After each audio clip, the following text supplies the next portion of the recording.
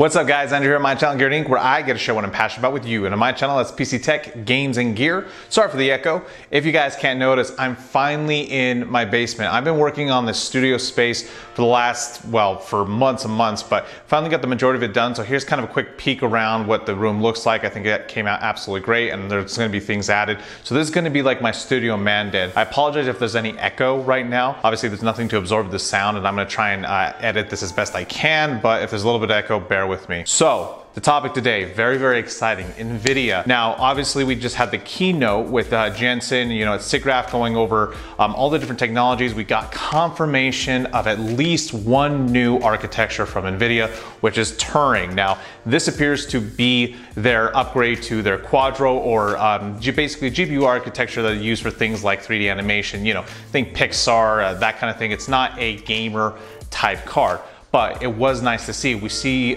basically the different sizes and dies, some of the new technologies that they're adding to the basically architecture itself. I'm not gonna go over all the talking points in this video. I wanna kind of keep this short and concise, but I am gonna link the video down below if you wanna watch the whole thing.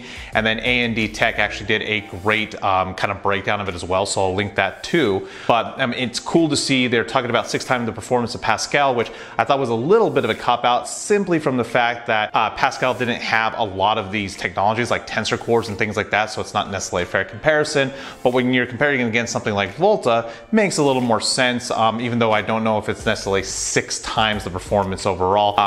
For me, kind of being a self-taught guy, I understand a lot of the technology, but obviously there's some of the stuff that still goes over my head. So it's one of those things where I was looking through it and kind of doing my own research, but it's still cool to see that we finally have confirmation of something coming out. Why I wholeheartedly believe that all this stuff aside, we're gonna see the RTX, or these are included in the RTX or ray tracing technology GPUs. We're gonna see the next variant for the either GTX or RTX gaming GPUs was this tiny little thing that they released on Twitter right after. So they released this video that appears to be a teaser of the next gen gaming GPUs. We get to see basically all these different builders kind of tinkering with it.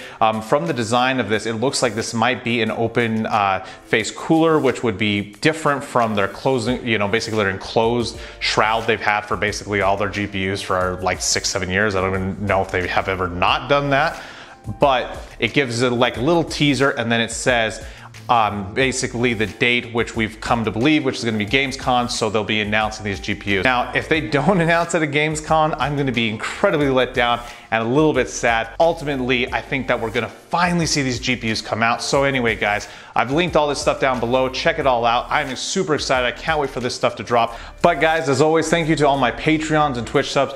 Remember that if you are a Twitch subscriber or a Patreon, I put your name at the end of my videos. This is a big way to say thank you, but big shout out to you guys. Remember to use my Amazon affiliate link, which is down below if you're buying anything through Amazon, guys. That does help me directly as well. But outside of that, guys, thank you to all of you. This has been a great year for me and my channel. Thank you so much for everyone who continues to support me. And remember, I'm gonna make these videos whether you watch them or not, but I hope you do, and I hope to see all of you next time here on GearedInc.